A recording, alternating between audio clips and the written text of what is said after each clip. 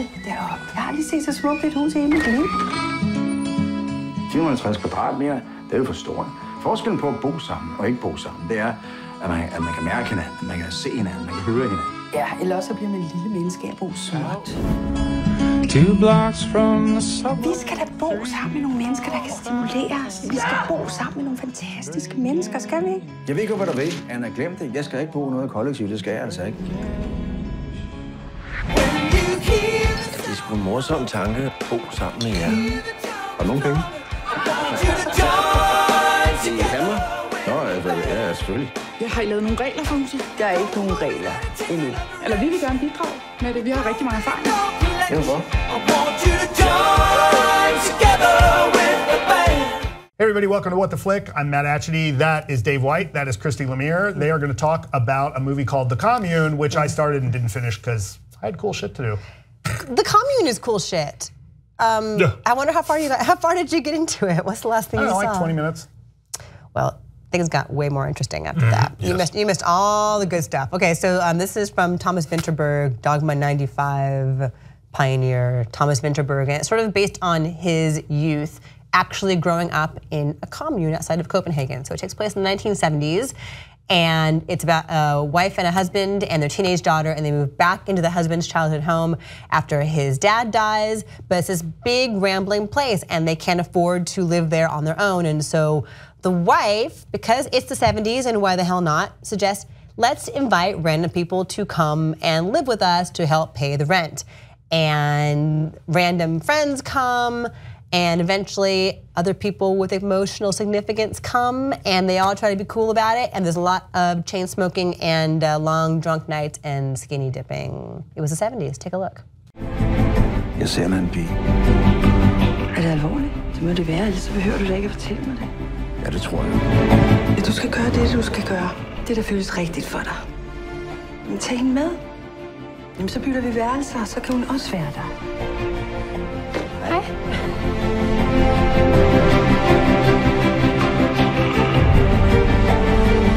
Vi har været sammen i 15 år, så jeg forstår godt, hun går i stykker.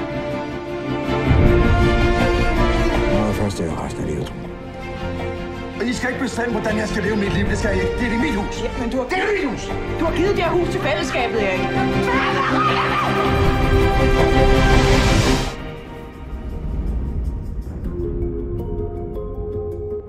You like this movie? I did. Yeah? Why?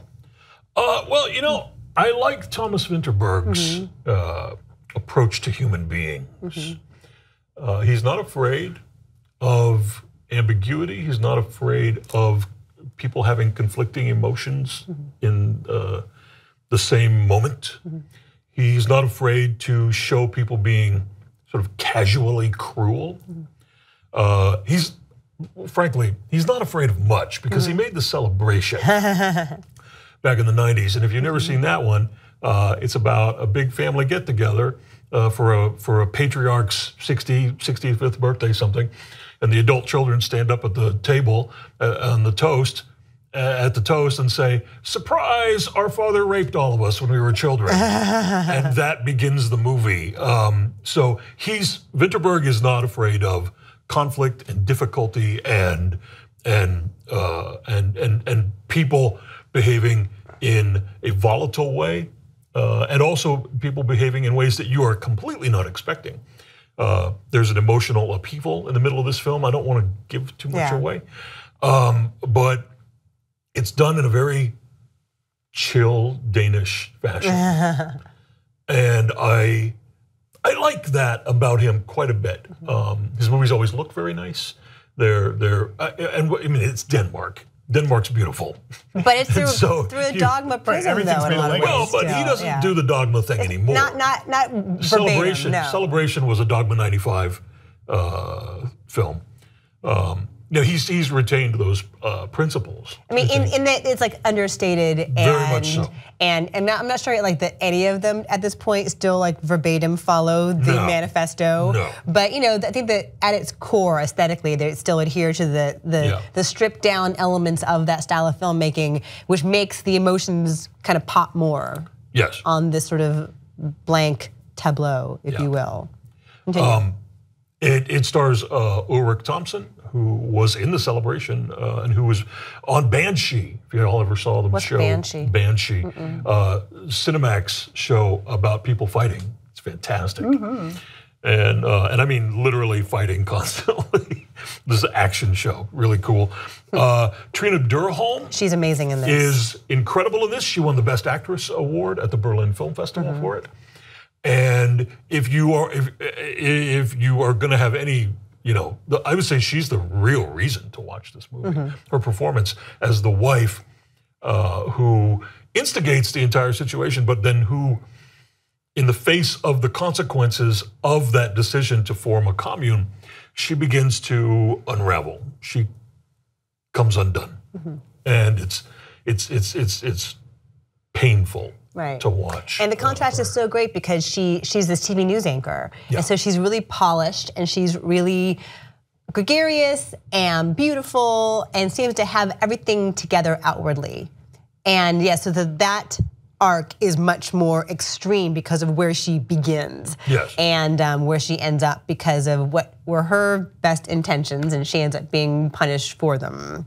Right. And it's fascinating. It's a really challenging emotional performance, and she's great in it. It's hard to know if Vinterberg is looking at this idea of communal living as something sort of a quaint idea from the past, or if he feels as though it's a thing that could never work because it's destructive, or that it's inherently destructive.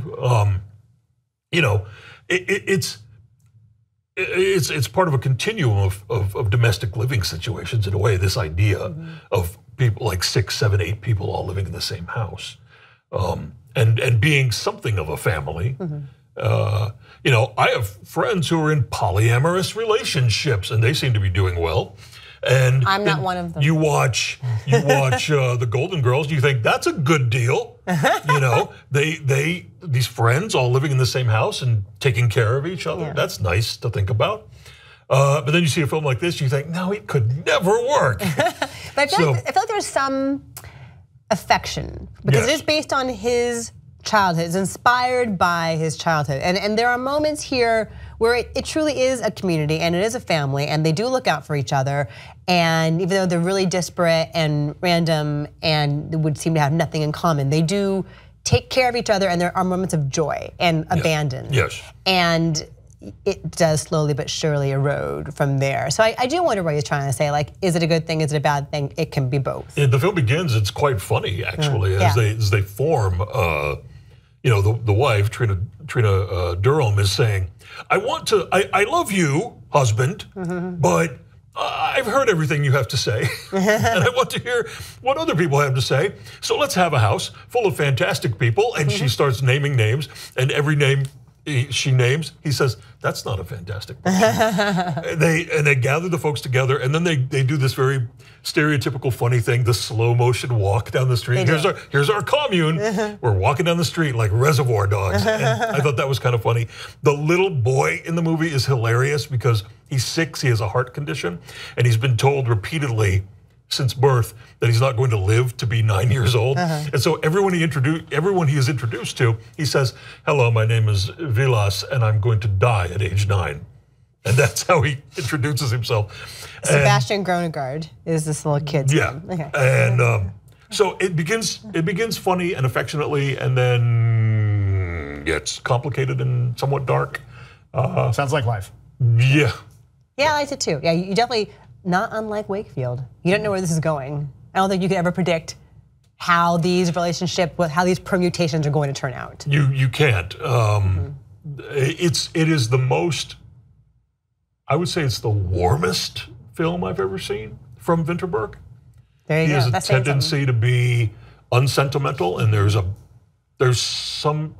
is somewhat sentimental, which normally I want to shake off like an itchy sweater, but it doesn't feel out of place here. Yes. Okay, so what's your number then? 7. I'm saying 7.2. So we're at 7.1. It is at 72%. There you go. Yeah. And what was it? Limited last week and going what? Yeah, it might be VOD. It's an art house thing in Danish with English subtitles, and but it's good. It's a better Pirates movie than Pirates. Oh my God. Bye.